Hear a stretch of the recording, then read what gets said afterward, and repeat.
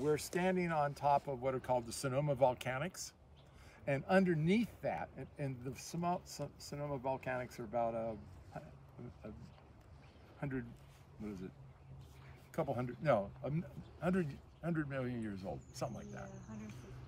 And then below that is the Franciscan series. And when we first came here, nobody knew what that meant. And what it turned out to be, it was all about plate tectonics. And so the Pacific plate is subducting underneath the continental plate. And so you're shearing off the top of the seafloor and you're shearing off the bottom of the continental plate.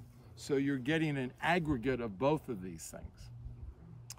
And then there were volcanoes all over this area. And so the lava turned into this, which is an Aiken stony clay loam soil, which is very high in iron.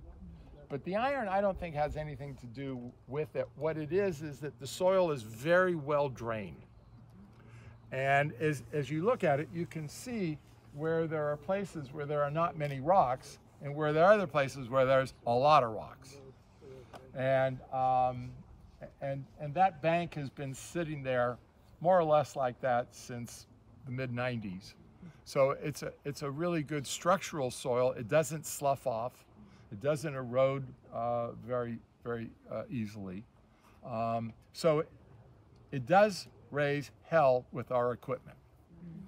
And when we all used to cultivate with discs back in the 70s, you could tell by the clang of the steel on the rock who was cultivating. And today we all have changed our way of doing things, so we miss that little tidbit of things going on. Does that help?